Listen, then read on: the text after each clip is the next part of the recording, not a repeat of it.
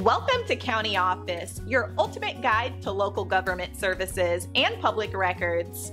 Let's get started. What is the process behind assessing property value?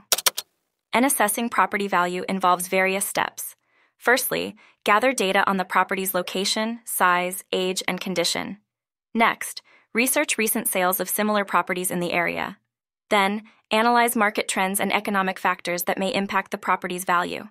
After that, consider any improvements or damages to the property. Finally, an appraiser evaluates all these factors to determine the property's value accurately.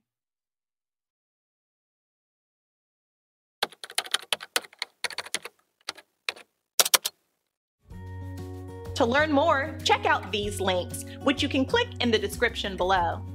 And feel free to comment your questions. We're here to help. Thanks for tuning in to our video.